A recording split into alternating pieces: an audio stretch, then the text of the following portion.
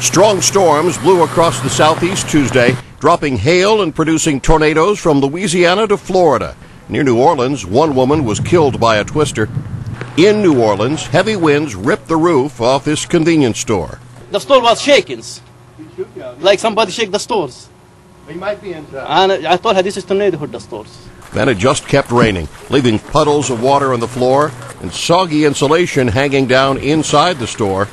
And on the nearby Mississippi River, officials say high winds may have pushed these two cargo ships together. And it was about the same time the wind was going crazy, and I was thinking, oh, there might be a tornado coming.